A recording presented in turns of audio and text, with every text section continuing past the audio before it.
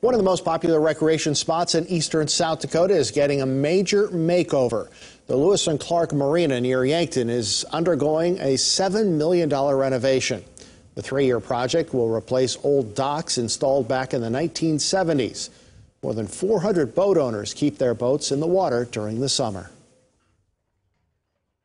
The hardest part is finding everybody a home and, like I said, not wanting to leave a single slip holder out for a season. So kind of juggling that and trying to keep slip holders happy and continue with our regular marina season through this project. In tonight's Eye on Kelloland, we will show you what the marina will look like when the project is complete and talk with slip holders about the changes ahead for them.